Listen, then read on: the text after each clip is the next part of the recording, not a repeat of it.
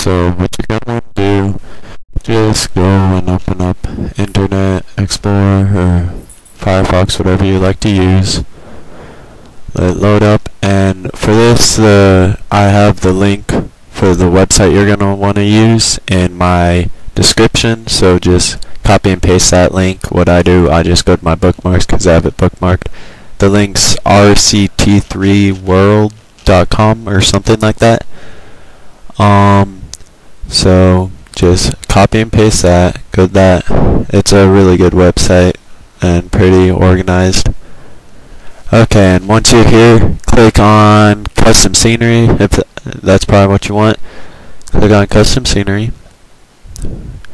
and look around for custom scenery you want. I'm going to be downloading Dark Ride Person's Space Mountain scenery, but you could choose whatever you want. Just scroll through, see what looks cool to you.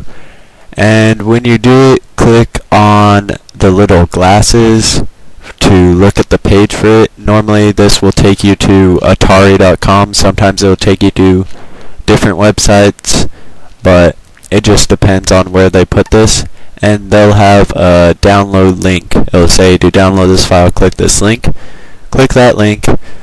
It'll take you to whatever website they use, Rapid Share, something turret, whatever, I don't know, some website. I'm clicking free user because there's no way I'm going to pay for a website like this.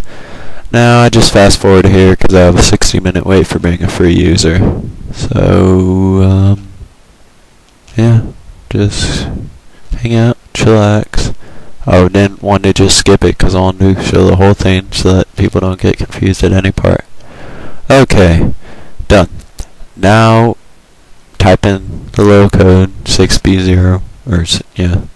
So just type that in and hit download. It'll be different for different sites they choose download from, but that's okay. And now click open or run.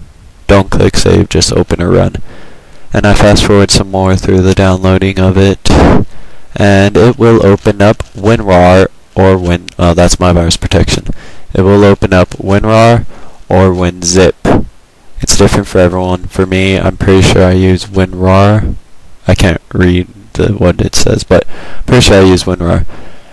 And then right click on Roller Coaster Tycoon, your icon, and click Open File Locator. And scroll up on your files and go to Style, open Style up, and then Themed. And now don't drag the .dot file, but drag the file with the name of what you just downloaded into Style Themed, the themed folder.